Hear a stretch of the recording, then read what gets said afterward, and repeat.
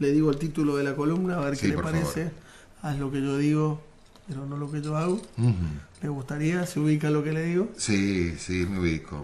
Bueno, está para ubicarse en varios lados de eso, ¿no? Sí.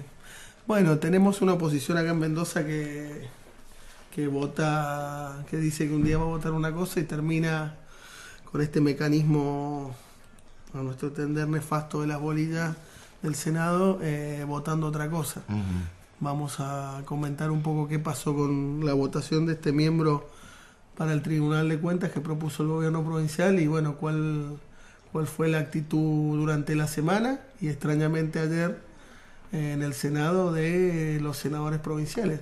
Senadores que permanentemente nos dan muestras de su coherencia y de su actuación y que han querido enseñarnos desde hace poco tiempo cómo se hace la política y se enojan cuando por ahí alguien les grita algo, como el senador Camerucci o el senador Bifi.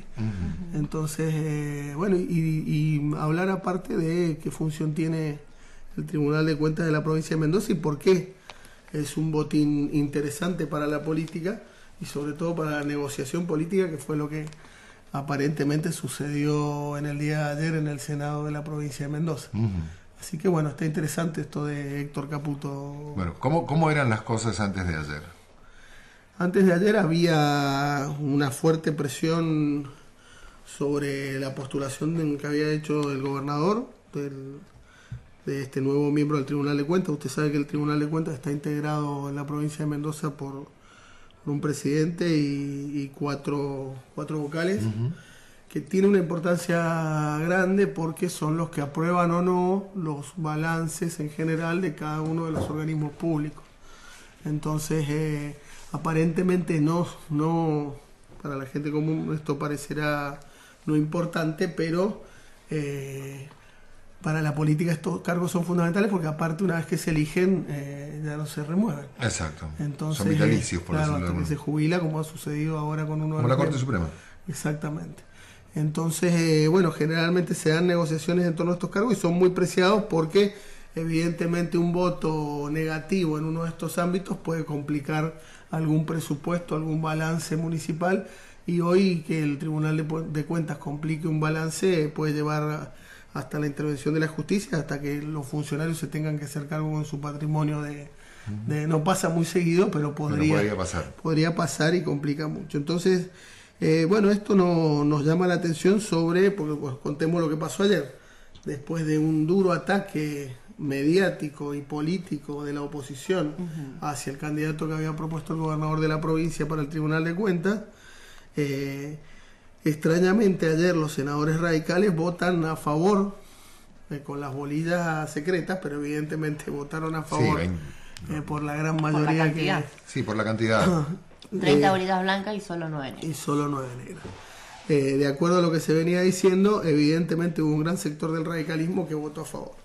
Entonces, mueve a preguntarse por qué, después del ataque mediático de los dos grandes grupos de la provincia de Mendoza, o de los dos grandes diarios, mejor dicho, y además del radicalismo en su conjunto, como al otro día hacen una cosa absolutamente distinta a lo que habían venido proponiendo. Parte es un hito político importante de remarcar, porque si había un interés que había manifestado el presidente del radicalismo, Alfredo Cornejo, en los últimos tiempos, era la necesidad de que el radicalismo votara unido y votara en consecuencia con una oposición importante al gobierno provincial y nacional. Lo de ayer, en términos de la calle, es que se terminaron yendo al pasto, porque votaron divididos y además votaron en contra de lo que se venía diciendo. O sea, una mojada de oreja para Cornejo, diríamos en el barrio. Evidentemente. Pero bueno, evidentemente Cornejo puso en la balanza otras alternativas, ¿no?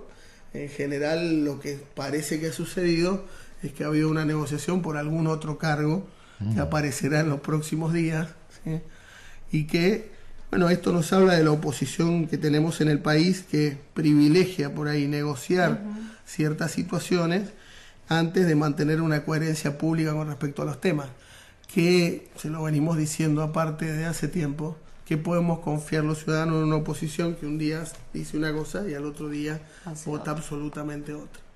Así que bueno, esto es lo que ha sucedido en el Tribunal de Cuentas de la provincia de Mendoza. Caputo ya es miembro del tribunal, más allá de la persona de Caputo. Esto nos alerta sobre el mecanismo por el cual se eligen estos miembros.